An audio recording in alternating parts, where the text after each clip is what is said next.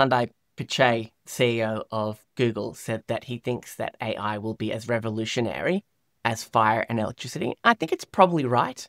And speaking of situations, your latest quarterly report went into AI in depth. So, and I guess from a value perspective, what are your takes on the whole AI bubble, circular economy, or next horizon for mankind that's going on at the moment? I think that AI is a fascinating conversation, but I think that people get carried away a little bit when they start talking about it as if AI was actually artificial intelligence rather than just a tool that is really good at collating, reading, assessing data, recognizing patterns, and then feeding you back best practices or consensus feedback.